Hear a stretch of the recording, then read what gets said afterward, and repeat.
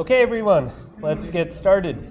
So today we're going to focus on multilingual NLP. There's a recent model that came out called Bactrian X, which, sorry, where's the thing I wanted to show? Which is a multilingual instruction-tuned language model. So it's the first of its kind. I mean, GPT-4 and ChatGPT also exhibit multilingual capabilities, but this model is specifically trained on many different languages with instructions. So we're probably going to be seeing more and more multilingual large language models like this one, which have similar capabilities to models like ChatGPT. So before we get started, some logistics stuff. So all of your assignments at this point for the rest of the semester are now released. So the main one, obviously, is the final project report that is due on May 17th. So you all should be working on that.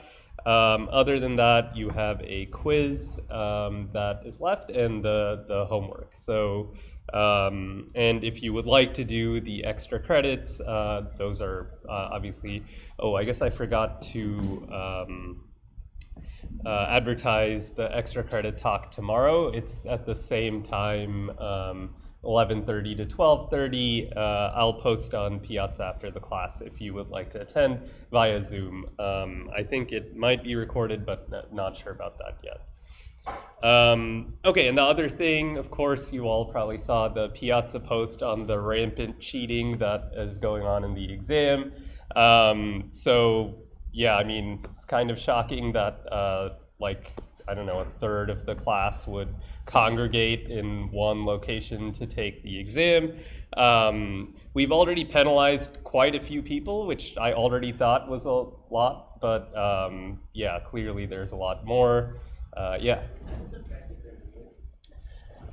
So the penalties have not been officially recorded yet. Today was the last day for the people that we notified last week to admit in writing that they cheated to get the penalty that we stated. So far, almost all of them have admitted to it. That said, you know, it's really unfair to most of the people who did the exam honestly to have people whose grades might have been inflated due to this this cheating, although from what we can tell, none of these students did particularly well on the exam. But still, like, and also for the students who were caught cheating, it must feel pretty bad to have, you know, someone who is sitting next to you not getting the same harsh penalty. So if you have any information on this, please send it. I mean, from my perspective, it would be good to catch as many people as we could, but I'm also not going to, you know, do a Law and Order style investigation here. Because, I mean, one thing we could do is, like, we were just joking amongst the TAs and I, like, this all happened in some apartment complex. We could look at the, like, cameras on the buses going to the apartment complex and identify all the people.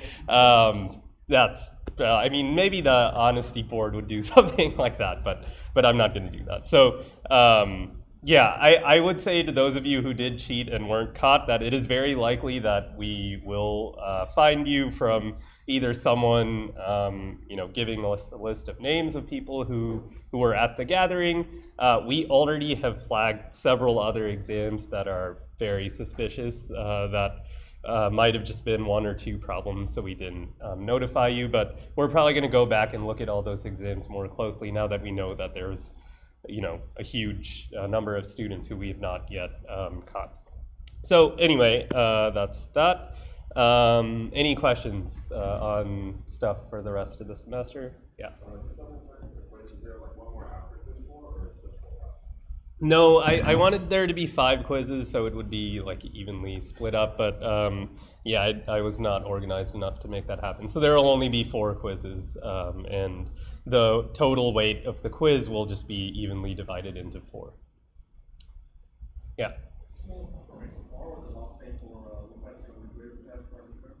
Yeah, I think it's tomorrow at 11:59 p.m. So we still have a lot of regrade requests that we haven't yet gone through, but we will do that. Tomorrow is the last day to request one, however. And yeah, some of you have been coming to our office hours to discuss, but we would recommend you just do the discussion via Gradescope and only come to our office hours if you're legitimately curious or not to argue the, the point, basically. All right, anyone else? See you on YouTube. Okay, will be recorded. So the extra credit talk tomorrow will be recorded. Okay, so let's get started. I just wanted to start this lecture by talking about this model that was released, I think, last week, so it's obviously very new. We had talked previously in the semester about the alpaca model that was released by Stanford, where they essentially just prompted GPT-3 to generate a bunch of tasks with instructions and outputs, and then they fine-tuned the llama model on the output of GPT-3 and got a pretty good instruction-following model. So essentially, this was one example of kind of extracting or stealing GPT-3, distilling it into a much smaller model that retains a lot of the performance. So Stanford actually released the data set that they created from prompting GPT-3. So it's available for anyone to look at. I think it's on Hugging Face, so you can check it out. But that data set was only created in English. So all of the tasks there were written in English. And so as a result, the alpaca model works primarily for English. It might do something in other languages, but it did not receive instructions in any other language. So this work does, I think, a very simple, straightforward first step towards enabling multilingual instruction following with a small model like the 7 billion parameter llama. So what they do is they take the data set created from alpaca and they use Google Translate to translate those instructions and the outputs of the instructions to 51 different languages. So obviously this is not the best way to get tasks and instructions in different languages. Google Translate makes a ton of errors, as Marjana probably alluded to in the last lecture. But still, like, maybe we can tolerate some amount of noise in this kind of data when we are fine-tuning our models. So now we have these translated instructions. So they only translate the instructions of the tasks, and they get responses to those instructions from GPT 3.5. So here, you're also assuming that GPT 3.5 can generate fluent, coherent, and relevant text to those instructions. They didn't want to translate the outputs to the instructions because that might have been too noisy, just doing that through Google Translate. So in total, they have 3.5 million, sorry, let me zoom in here. 3.5 million instructions and responses in 52 different languages. So 51, and then English was the original language of the data set. Now they take the llama model that we talked about. Meta released this. It was trained for 1 trillion tokens or something like that, 1.4 trillion tokens, following the chinchilla scaling laws. They released a 7 billion, 30 billion, and like 65 billion parameter language model in this work. And what is very popular in other open source models is you take the 7 billion parameter llama model, which is the smallest one, and you adapt it to some data set using a parameter efficient fine-tuning method. So we've talked about so far fine-tuning as one approach to adapt a pre-trained language model to a new task. So for example, instruction tuning is doing fine-tuning of the full model on your data set of instructions and outputs. So this work uses a method that we haven't yet talked about in the class, which we will talk about towards the end, which is called LoRa. It's a low-rank adaptation of pre-trained language models.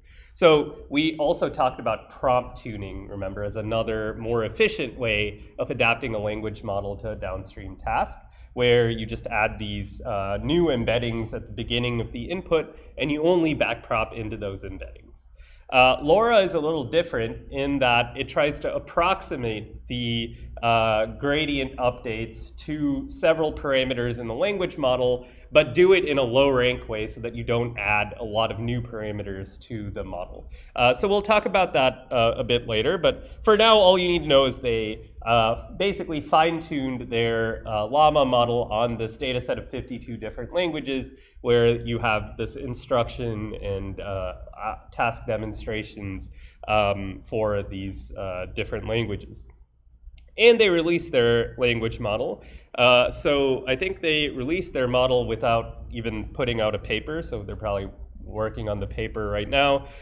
Interestingly, they're still in the process of training this model. So this has been a more common way of releasing things recently, is that people will release checkpoints from a much longer training run. So these people will release like another checkpoint next week when their model is trained on more tokens and go from there. So it's kind of interesting. I think these early checkpoints will still be quite useful, which is why they're doing this. But yeah, this is probably a good first step towards a more multilingual language model with some of the capabilities of GPT-4. Yeah. Even though it's still in the training phase, is it useful at the point it is? Yeah. So. They've only done, say, 2 epochs out of it. Yeah. So the idea is that they're only releasing it because it is useful at the current point. They expect it to get better, but that's also an unknown. At some point it might plateau. Finally, I want to emphasize that GPT-4 and ChatGPT are very good multilingual language models for several languages. Like they can already do instruction following and solve very complex tasks and as you saw last lecture, translate documents as well. One issue, of course, is that these models are closed source. We have no idea what data they were trained on, what the composition of their pre-training or RLHF or instruction tuning data is, and many other details. We can't inspect the model's parameters. And so these are, this here is one example of a larger effort to open source these large language models. So anyone can download this model and do whatever they want to the parameters. They can fine tune it, they can probe it, they can do all these things that you can't effectively do with GPT-4. So if you're interested in the state of the art for different languages, you're probably going to be using GPT-4, but I think this is one view towards the future where we won't be beholden to just some closed source language model that we have no details on how big it is or what it was trained on. So.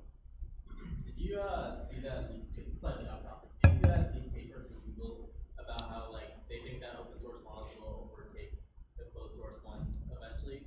But it seems like all these models are using GPT to train. So I'm thinking what is their reasoning of why it overtake those models even though it's using them to train? Yeah, so first you were referring to this leaked document. We don't know how valid this document is, but purportedly from some Google employee who was disgruntled and wanted to write a paper on why he believes that Google and OpenAI, their competition is not really each other, but these kinds of open source language models, because there's increasing efforts there's so many of these fine-tuned llama models that have been released. I agree with you that these kinds of efforts do depend heavily on some large teacher model like GPT-3 or GPT-4. I think the general idea is that at some point there will be some techniques developed to allow training from scratch of a similar scale model, and also enough data to be able to replicate these efforts. So right now, OpenAI doesn't have to automatically generate these responses because they've already collected human data on what tasks people care about and what kind of instructions they're feeding in. And they've hired people to write out the actual acceptable outputs for a particular task, right? The problem is they haven't released that data, so all of these efforts are trying to simulate it by essentially extracting it from the model itself. But there have been many efforts to collect open source data set like this, and although they're not at the same scale yet, they probably will be at some point. Stanford had a large data set of like human feedback that they released, like preference judgments on text released, and Anthropic open sourced their data set of human feedback as well. So we'll probably see similar kinds of data releases that enable the scaling of these models in open source setting. But yeah, who knows how long that will take. I do think the point in that leaked document is fairly valid, though it's not clear for the companies how long the current state of affairs can last, where they're the only ones that have this capability and they will share as much of it as they like, but not everything. So yeah, maybe you could post that on Piazza for everyone else to read when you get a chance. Other questions? Yeah.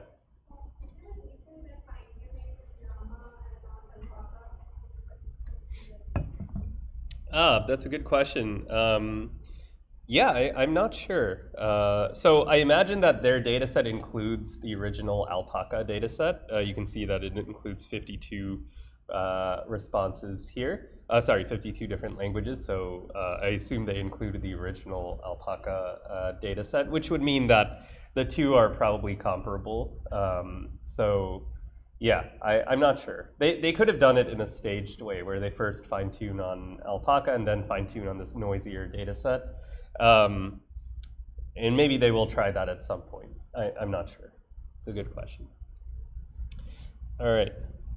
So what I want to do now is take a little bit of a step back and talk about some tasks that are of interest in multilingual natural language processing, talk about some of the challenges that these models can face when being applied to solve a task like question answering on a different language.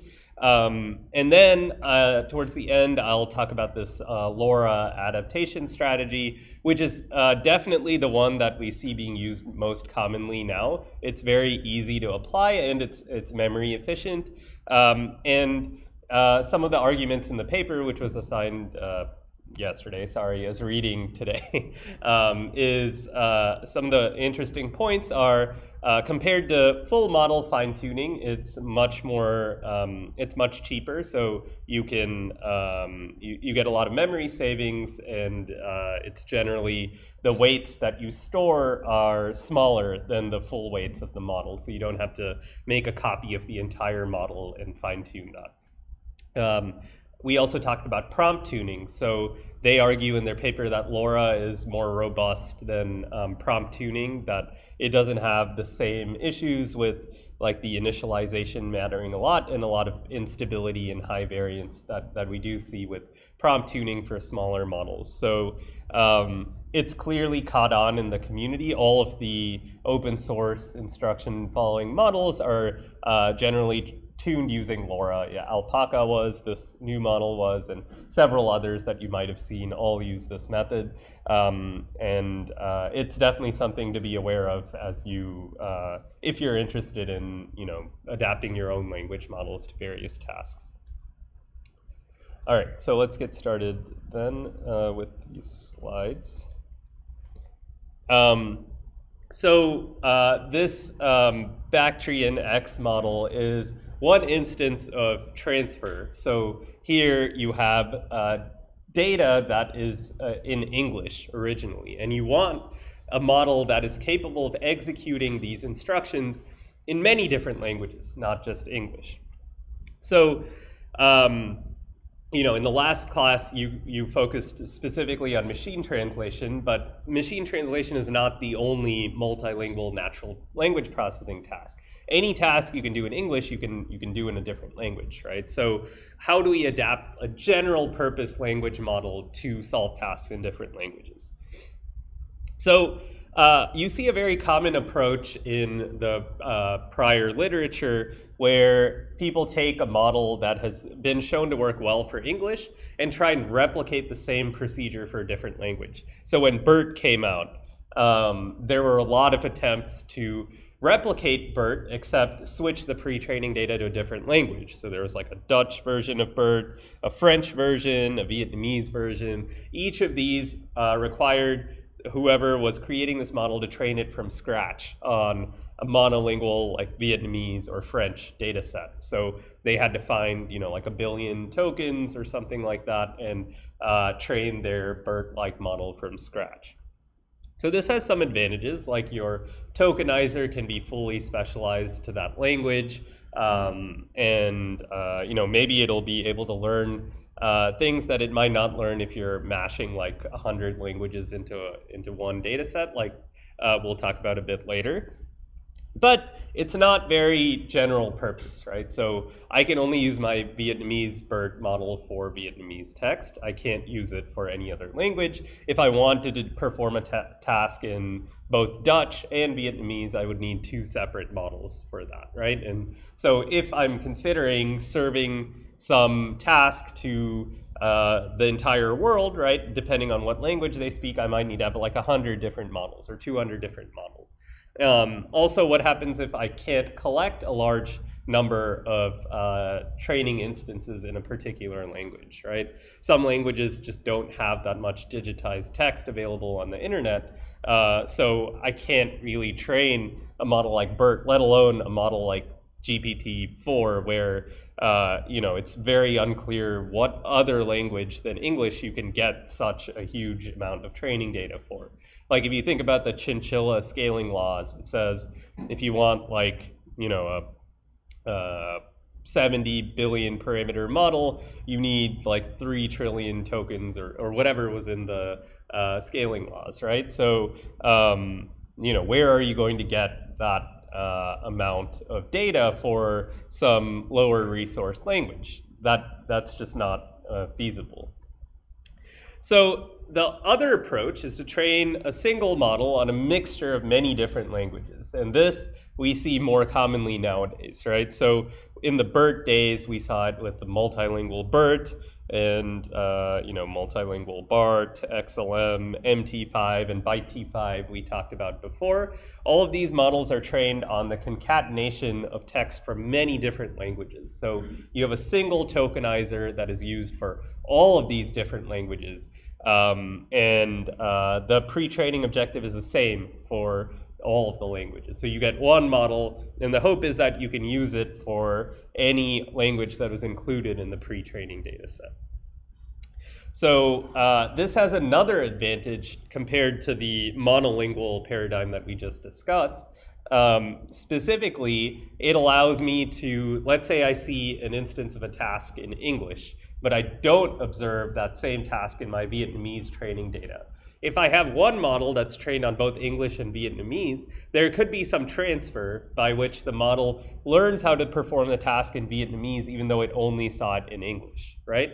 That's not possible if you train on just Vietnamese, where that task was never present in the first place. So this is like the intuition behind why people prefer these single model multi-language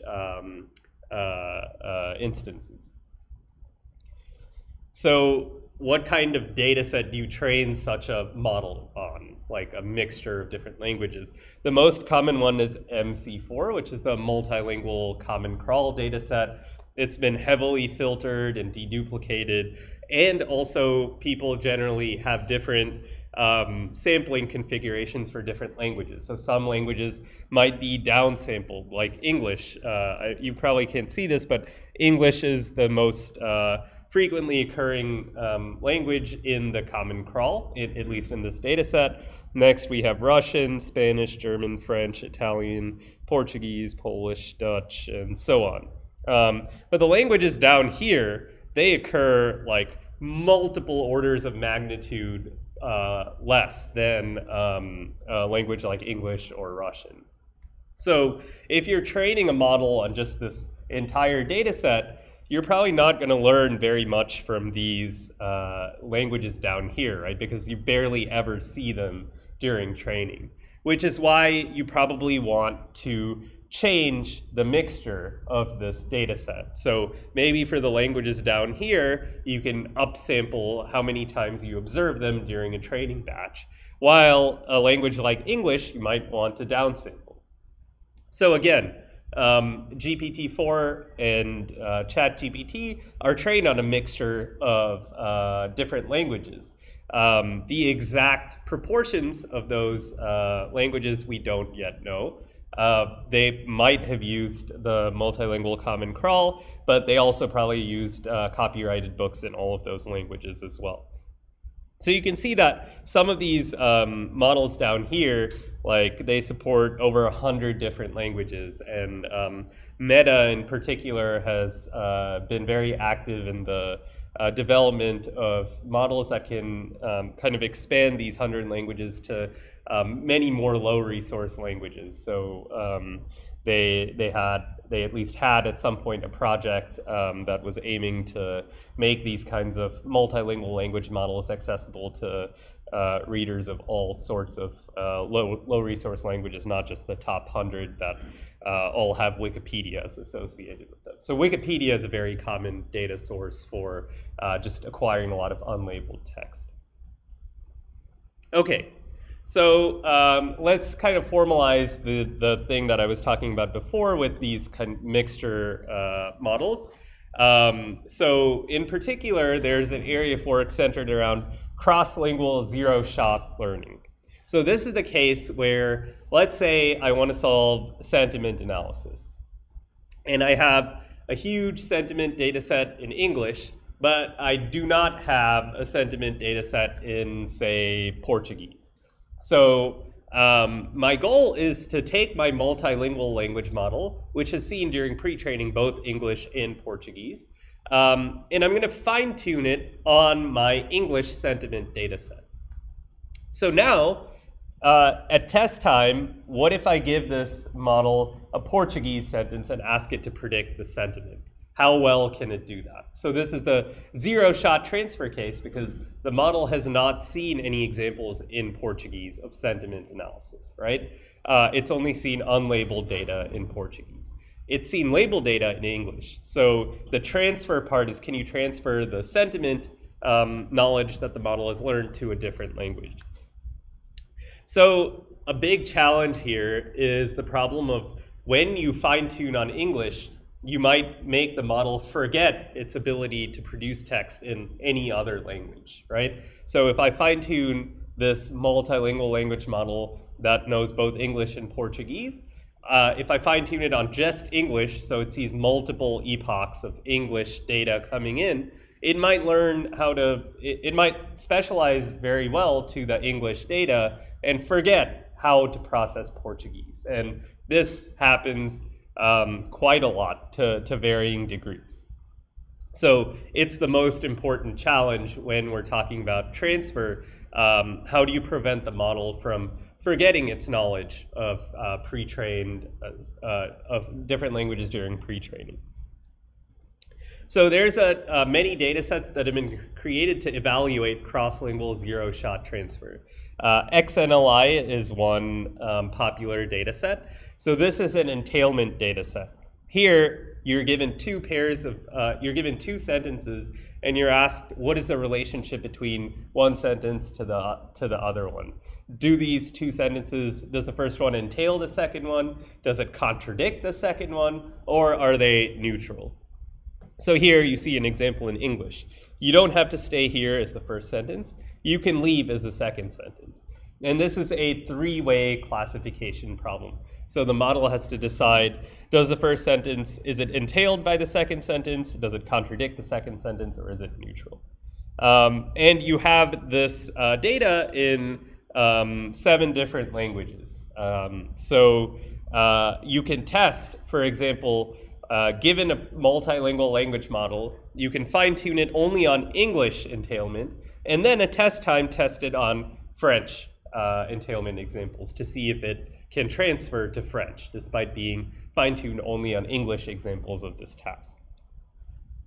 So let's see what the performance is of different multilingual language models on this benchmark when you give it just English training data. So you give it only the first row of this table, and you evaluate on the full test set of every different language combined.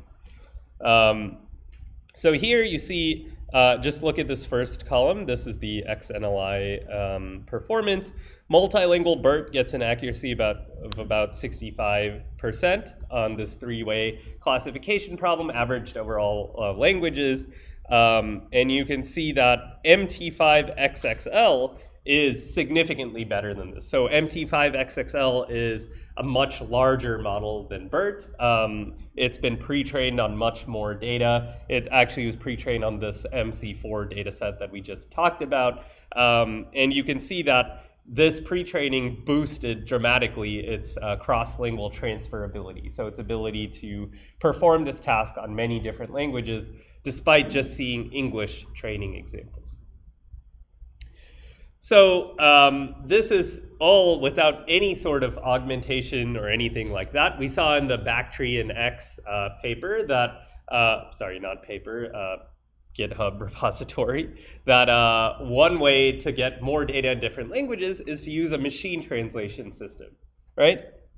So one thing I could do is I take the English data that I have, and I can use Google Translate or something else to translate that data into French, Spanish, German, Swahili, Russian, and Chinese. So every sentence in this English data set, I'll have translations into all of these different languages. And now I can just train my model on all of these instances, not just the English ones. I can also train on the French translations and the German translations and whatever. So how much benefit does that give me? Because now I'm fine-tuning not just on English, but also on translated text from different languages. So in the MT5 paper, they find that adding these extra the translated data doesn't give you much benefit over just fine-tuning on the English data alone. So in particular, if you look at MT5XXL, it got 85% without these translations and 87.8% with translations. So there is an improvement, right? But it's not huge. It's not like as large as you might have expected it to be. And this is true even with the smaller models. So MT5 small is a very tiny model. It gets 67% on this data set when you fine-tune it just on English. It actually does worse. It gets 64% when you fine-tune it on all of these translated examples. So why do you think this is? Why isn't translation helping a lot? Well, wouldn't it be because we don't even have, like, in the first place, we don't have enough data to like the original model. So it would mean that we also don't have enough data to do translation properly.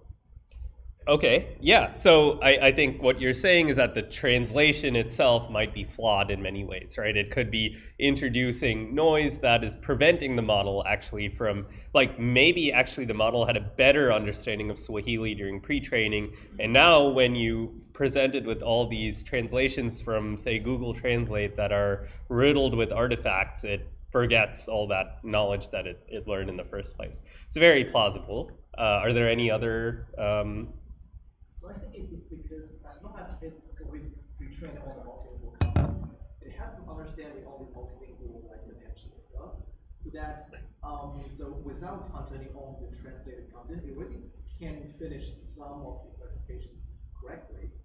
But like that's probably the reason. It's like the original version of the model can already handle some cases, so like the translated content will just finish like those fixing those edge cases. And I suppose if the translation is itself noisy, maybe it doesn't fix that many cases at all. Okay, yeah, that's plausible. Any other ideas? Yeah.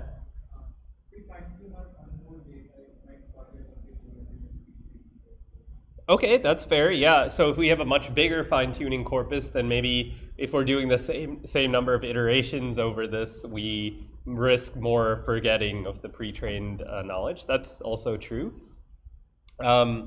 Another reason potentially could be that you're not actually adding any new semantic content when you're doing the translation, right? You still have the same set of English examples. They're just translated. So it's not the same as having like unique French examples or unique Spanish examples that are different from the English ones. So maybe since you're not adding any new content, the model is not learning, different properties of the task itself, but rather is just learning properties of the language. But yeah, that's unclear. Yeah. No, I'm just saying that the way the data is created, let's say you have 1,000 English sentence pairs here. So I would translate each of the sentences in that data set to French, but I'm not creating any new sentences this way, right? They have the same semantic content as the English sentences. So this could be a little different than, let's say I had 1,000 unique sentence pairs in French that were distinct from the English sentences. So here, I'm not seeing any new semantic content. I'm just seeing different views of the same sentences in different languages. So that could be another reason as well. Like getting too used to this type of semantic. Yeah, exactly. All right, so I wanted to switch next to another benchmark task that people use to study these kinds of cross-lingual models, which is tie-dye QA. So this is essentially a squad-like data set where the answer passages and the questions come from many different languages. And these are linguistically diverse languages. So in particular, they look at English, Arabic, Bengali, Finnish, Indonesian, Japanese, Kiswahili, I guess I'm not sure what that is, Korean, Russian, Telugu, and Thai. And you can see that they actually went through the effort of making this nice table explaining to us how these languages differ from each other in critical properties. So, for example, many of the languages don't use the Latin script that we're familiar with in English. Some of them don't use white space tokens to separate words. Some of them, actually one of them doesn't have markable sentence boundaries.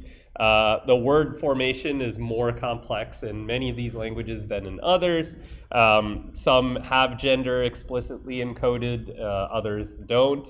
Many of them drop pronouns, and English does not. So anyway, they're very different from each other. So you can see in this table alone some examples of how this kind of multilingual model has to deal with a wide range of phenomena depending on the language that it's processing. Some of them might be completely the opposites of each other in how they handle these different phenomena.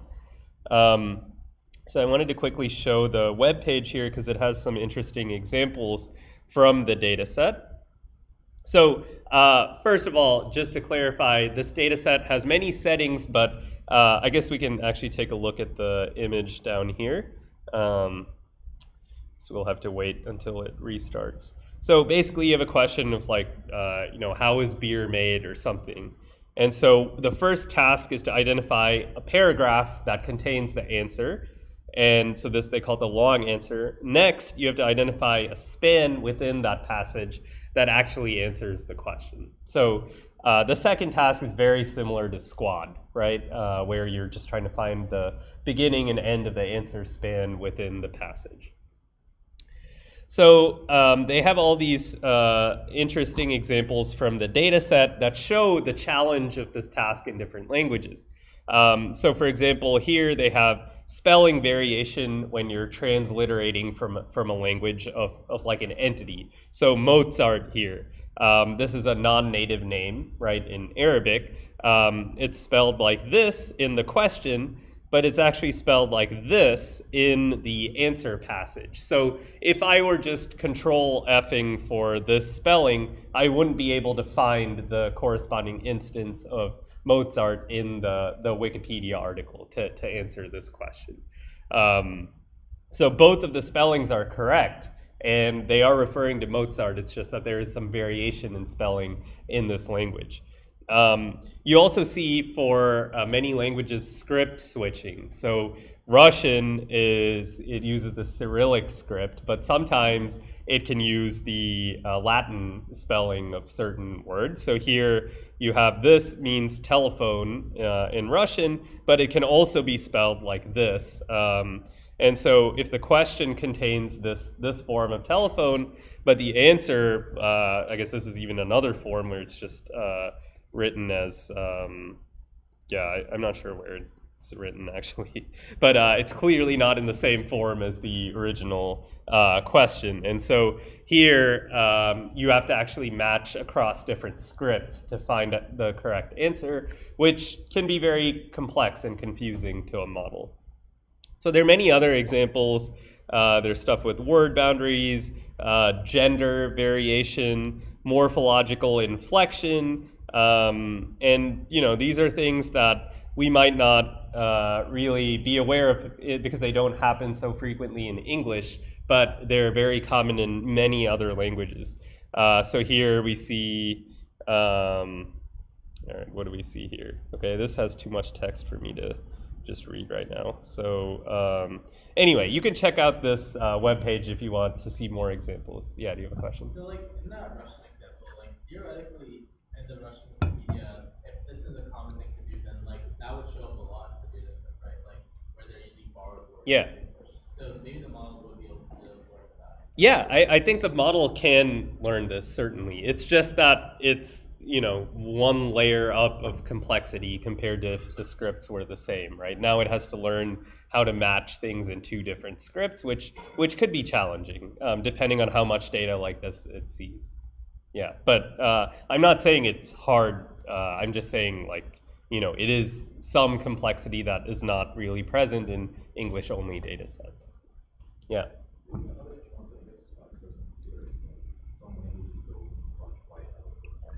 Yeah.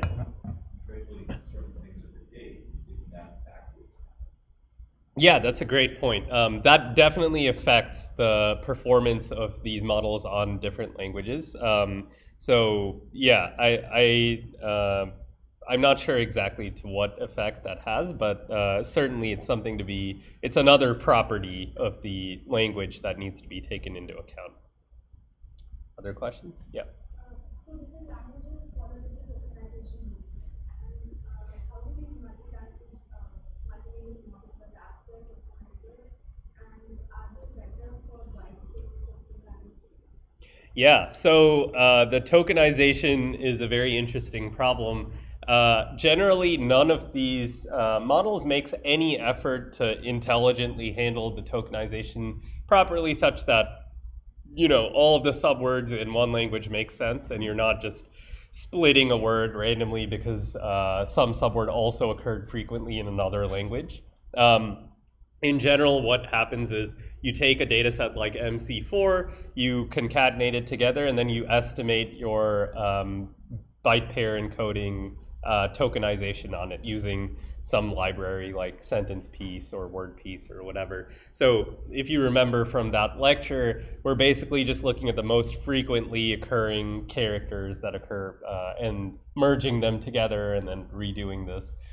So you can see that this process is going to treat languages that are lower down here more bizarrely than they would treat higher resource languages, because you can imagine if there are any overlapping words or subwords between English and one of the languages down here, the English tokenization will be prioritized. So if that subword ever occurs in a different language, it will probably be tokenized as a separate word, even if it doesn't make sense to do so in that language. This is a big problem. It's not clear to what extent it affects the performance of these different tasks, but yeah, I mean, it's hard to see what an alternative could be. Like maybe you could do language identification first and then use a language-specific tokenizer afterwards. But that risks maybe you won't train certain embeddings as much as others. I'm not really sure what the right answer is, but yeah, it's a problem. So generally what people do is they will upsample some languages even when they estimate the vocabulary, like the byte pair encoding vocabulary, but even finding the optimal weights is hard. So yeah, it's a great question. Just curious if the model would learn American English and British English as two different languages, so in terms of like the day, because like United States use a month, day, year. Yeah. Some European countries use day, month, year. Sure. They are all slashes.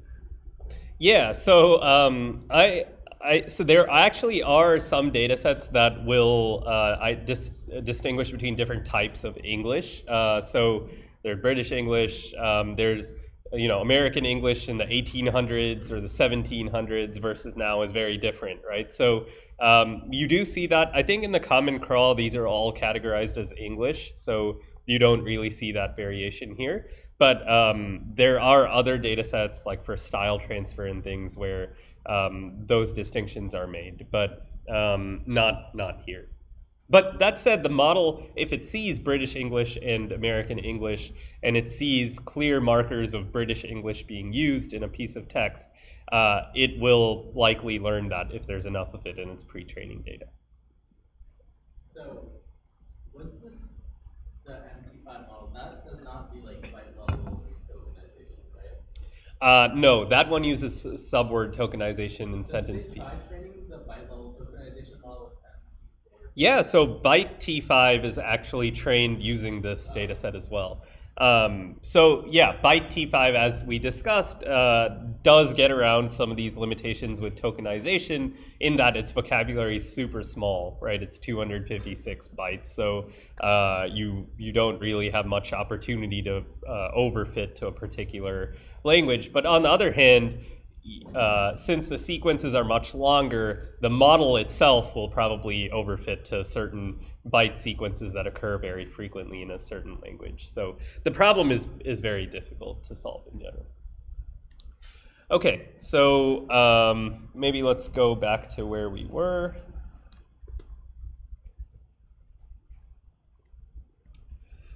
Yeah, so nothing too surprising here, and should not be surprising given what we've talked about this semester.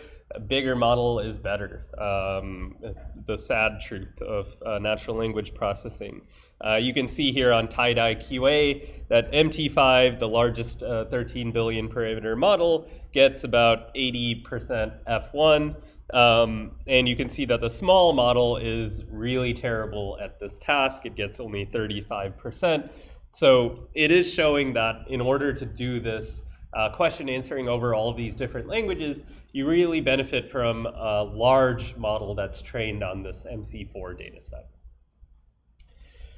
Okay, so one thing that a lot of your questions have gotten towards is, what happens to languages that are not as well represented in the pre-training data set?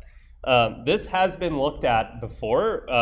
There was a paper, I think from Meta a couple years ago, that offered this phrase, the curse of multilinguality. So for a fixed size model, the per language capacity decreases as we increase the number of languages.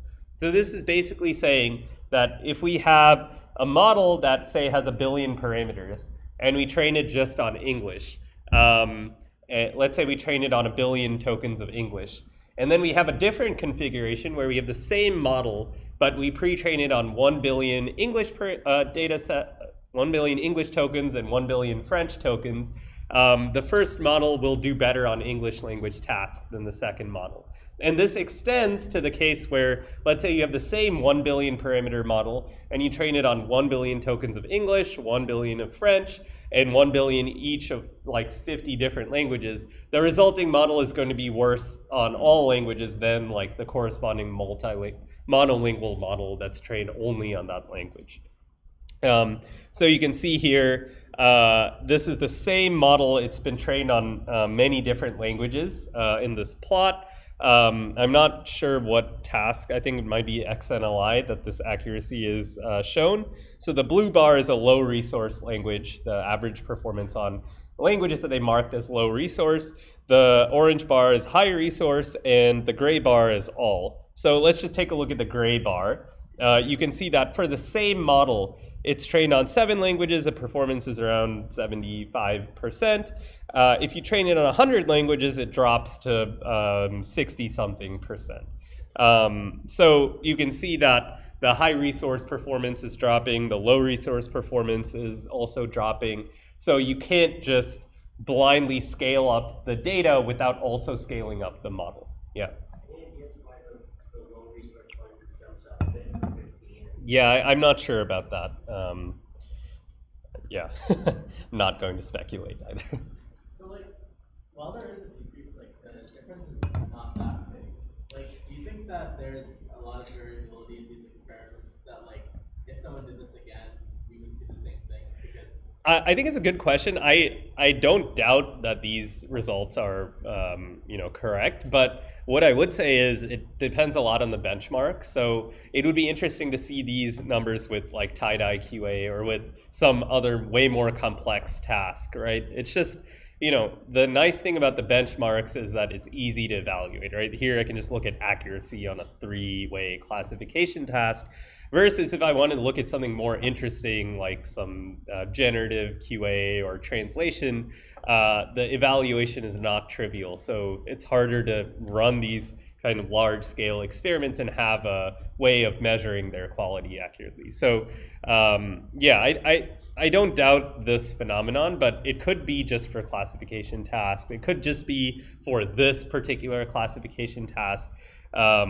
But that said, people have observed the same phenomenon across a range of different tasks since this paper was published. So that suggests that there is something to the we've definitely seen in other papers where models, like, they'll change something and it'll get a lot worse with one thing, but it's still great with like all the other metrics. Yeah. I mean, you're only evaluating one very specific capability of the model here. So it's a good point that you shouldn't generalize to, and who knows if GPT-4 behaves like this as well, right? It's completely unclear, but it's a good question.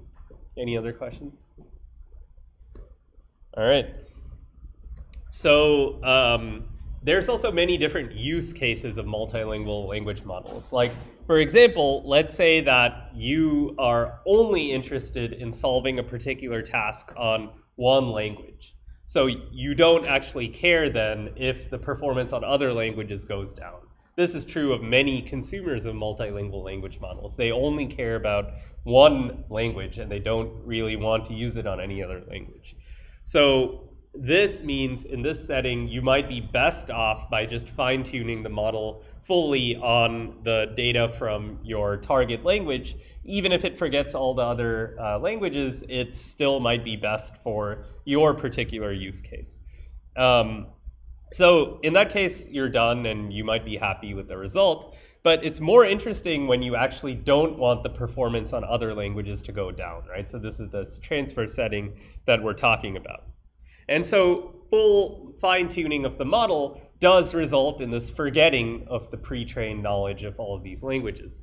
So one hypothesis is that if you use a strategy that does not fine-tune all of the parameters, but maybe keeps most of the parameters frozen of the pre-trained model and just only adapts a small number of them, then maybe the resulting model will be less likely to forget how to generate text in those other languages. So there have been numerous methods proposed to do this kind of more parameter efficient fine-tuning.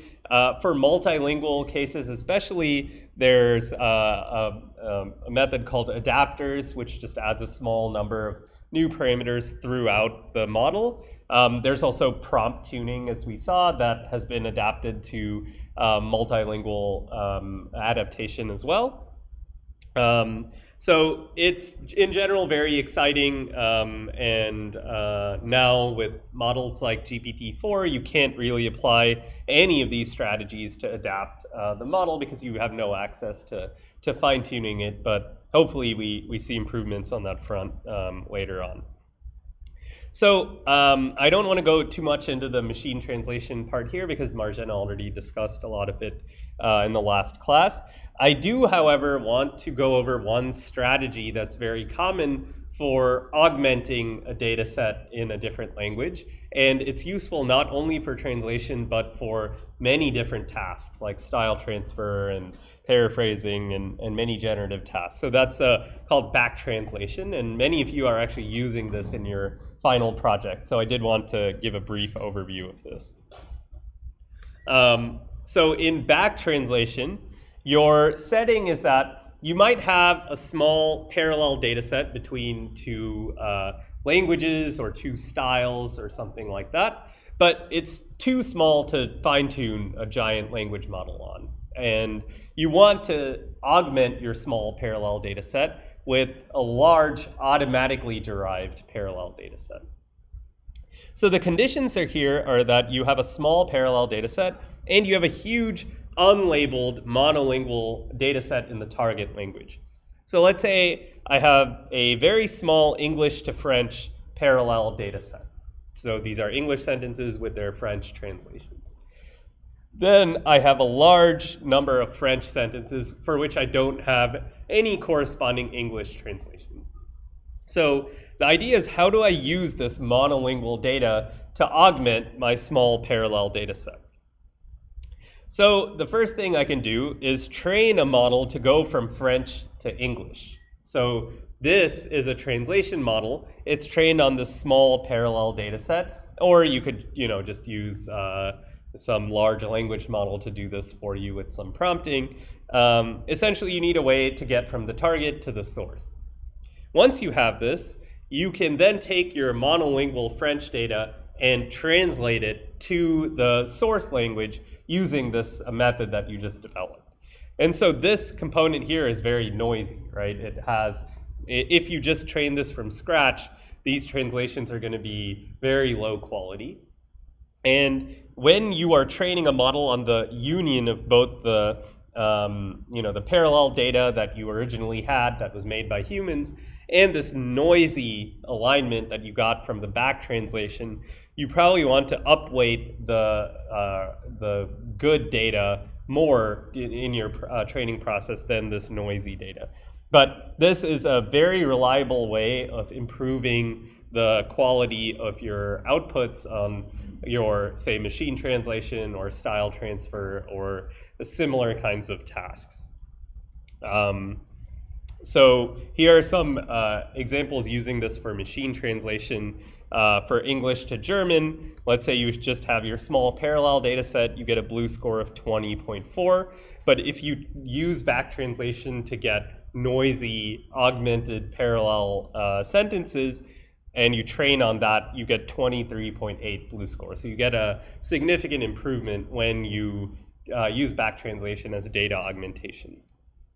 So its use cases not just for machine translation, but for style transfer, transferring between two domains, so you might want to do that. Any case where you're generating text, you have a small parallel data set. So this is common in like encoder-decoder models where you have some input sentence and you have some output sequence that you want to generate. And you're able to get a large amount of unlabeled data in whatever the target domain, style, or language is. So just a strategy that you should know about because it's very commonly used in the literature. Yeah.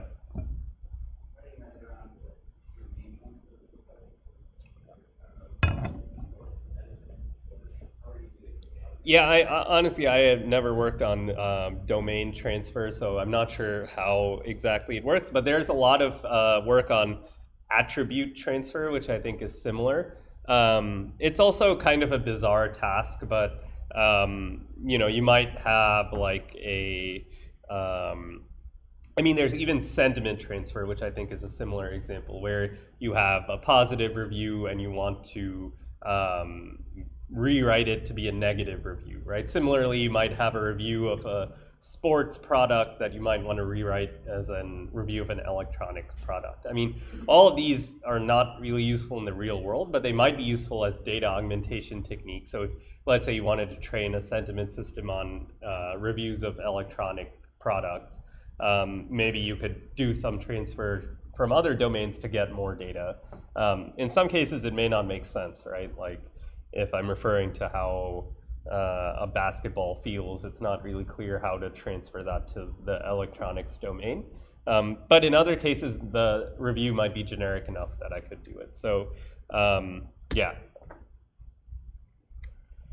All right. So in the interest of time, I'll skip the this many-to-many translation thing, and I will talk more about the method that I discussed briefly at the beginning of a class called LoRa.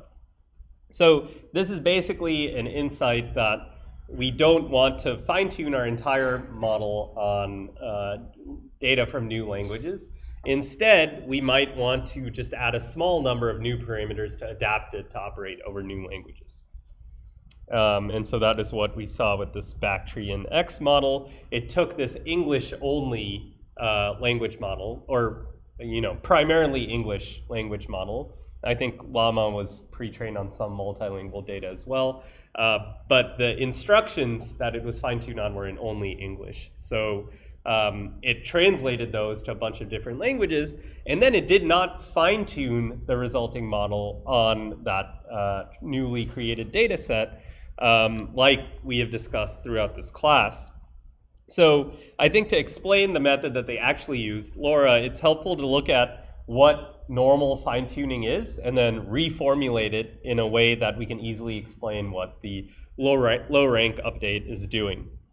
So in normal fine-tuning, right, I have my pre-trained model, right? That's given by this W here, but this is not just a weight matrix. It could be like, all the weights associated with some giant language model. So I have some inputs and I get a representation, like some embedding that represents that input, or it could be a sequence of embeddings. And then I do something with the embedding, right? I could put a classifier over it. I could fine-tune it to predict a new sequence or whatever. Regardless, I compute some loss over the labeled data set, and I do gradient descent. I do backprop. I come up with the weight update, right? This delta W that I'm going to add, or sorry, like subtract with the learning rate to get the new updated weight that is going to optimize my loss function, right? So this is the gradient descent that we talked about. And then I'm going to pass this input into my updated model, and hopefully it gets a lower loss when I do this with the updated weight. So this last step here, it assumes that we've already applied the gradient update to all of the parameters, right? So to get W prime, I do W minus learning rate times delta W, right? So let's just take a look at that in detail. So instead of just doing this update like here, so I get W prime, I could instead reformulate my updated forward paths to use the pre-trained weights and also incorporate these delta weights, the delta W, which is the gradient of W that I computed in this middle phase here.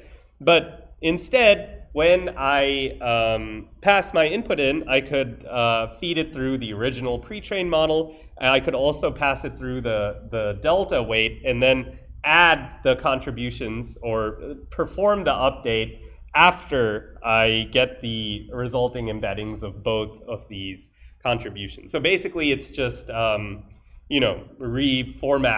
the weight update so that you have two terms: the pre-trained weights and then the gradient. So LoRa is looking specifically at the gradient of the weight matrices in the model.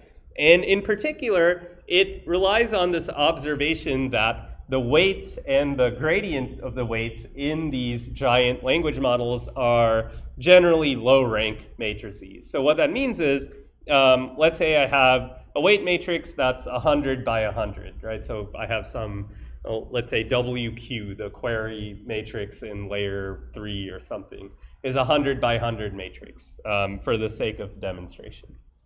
So if this was a full rank matrix, that would mean that every row column of this weight matrix it's not linearly dependent on any other rows or columns, right? So it's there are no redundant rows in this weight matrix.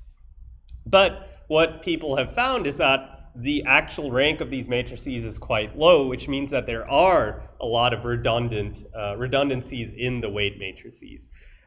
Which means that you can actually express most of the information in them with a much smaller weight matrix. So what the creators of this method realized is that, well, if the gradients of these weights are low rank, then why do we have to store like this entire 100 by 100 gradient update during the fine-tuning process?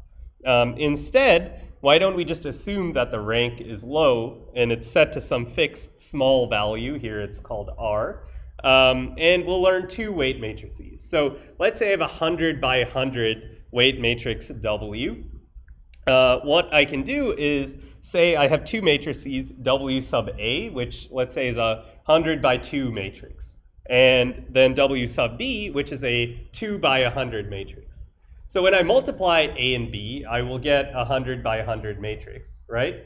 But the total number of parameters in both of these matrices is far lower than the 100 by 100 original matrix, right? So a 100 by 100 matrix has, what, 10,000 parameters?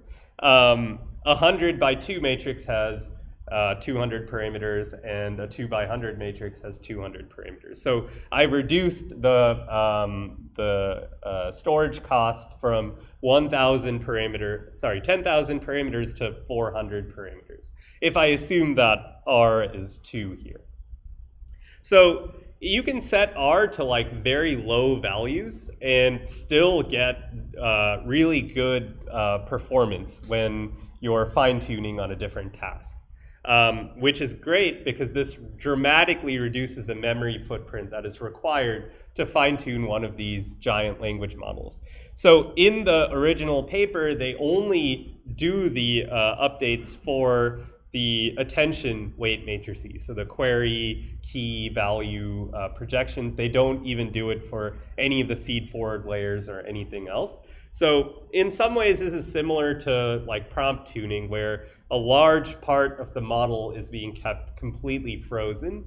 And the fact that they are only learning these two weight matrices, W sub A and W sub B, means that actually in order to transmit the fine-tuned model parameters, you just need to send these delta weights, the low rank updates, to a person. You don't need to send the full model, because the new model can be obtained by simply adding these delta weights to the original pre-trained model parameters. So in some ways, it's very similar to prompt tuning, where in prompt tuning, you can just send those pre-pended embeddings to anyone, and they can pre-pend it to their inputs, use the same frozen language model, and get the performance that you got. So this is similar in that respect. Do you have a question? So are they decomposing only the gradients, or are they actually decomposing weight weights? From my understanding, this thing that they're decomposing is supposed to represent the gradient. So they keep the weights frozen, and they always add the pre-trained frozen weights to the gradient update. But Yeah. Then, so when you're training, like to get those gradients, you still have to pass through the full weight matrix, right? When you're training, you have to. Let's say we're fine-tuning using.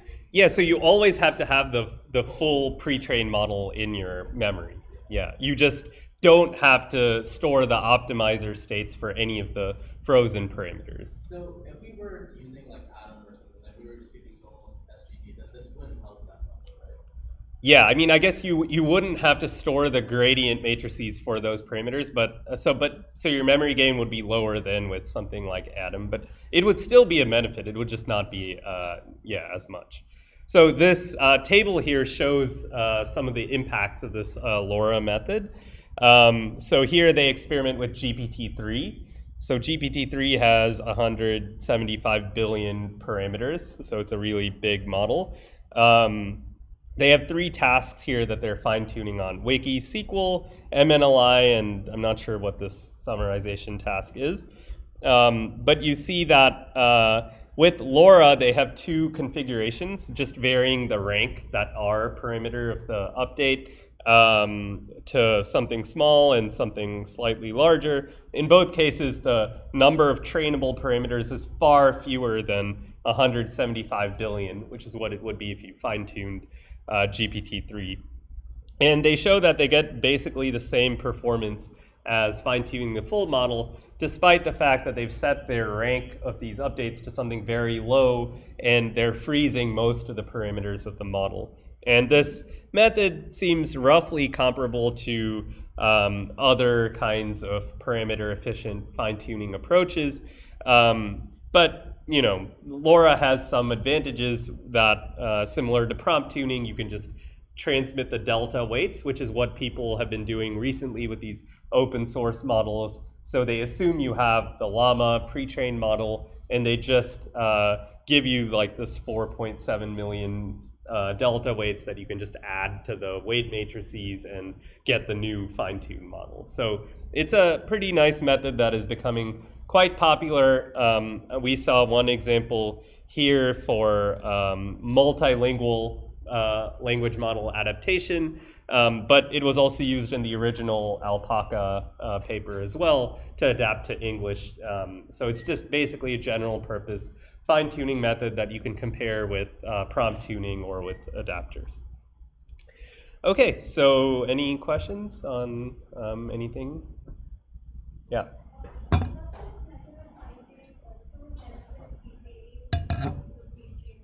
Yeah, it does. So in LoRa, actually you can see how they used it in the Bactrian X paper.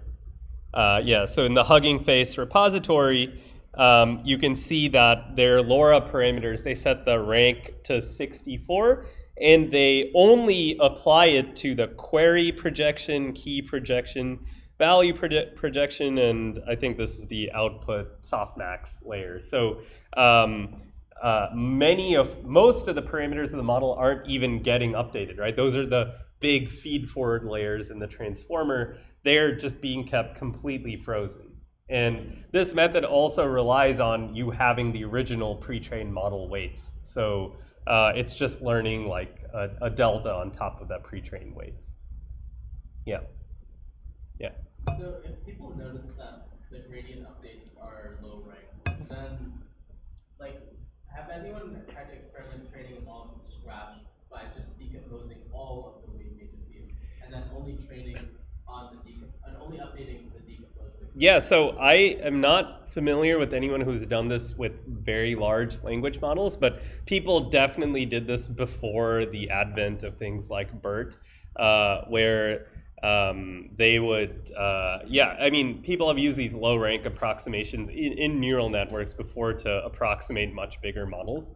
I am sure there are many challenges associated with training from scratch using these versus fine-tuning. In the end, that to like recompose the matrix to actually Yeah. get a final calculation, like that's all different. I mean, it could be that the low rank behavior only exists in the fine-tuning regime and not from scratch. I'm not sure. Maybe people have tried this and it never worked, which is why we haven't seen it. But yeah, it's a good good experiment to run, I think. Other questions? See on YouTube. All right, so next time we'll be talking about some of the ethical issues with large language models. So it's a slightly different type of lecture than before, but there are certainly numerous ethical issues, especially with the newer models that we've been discussing for the last half of the semester. So yeah, I'll see you then. Yeah.